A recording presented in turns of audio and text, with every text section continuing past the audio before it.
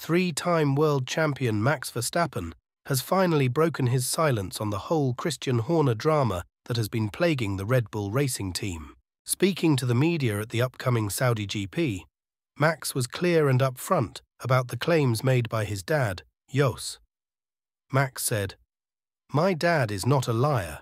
When asked about whether his dad and Horner can put their differences aside, he said, "Everyone in general, even if you have arguments or not, there are always things that can be worked out." Verstappen dismissed claims in the media that he could be tempted to leave Red Bull for Mercedes in the wake of the Horner controversy.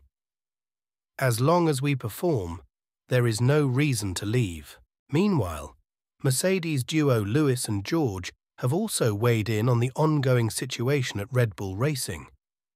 George was quoted saying, "Every team on the grid would be interested in signing Verstappen if he was available," while Lewis Hamilton said the situations surrounding Horner and Ben Sulayem, who is the subject of allegations that he interfered in the result of last year's Saudi Grand Prix, were not food for F1's image.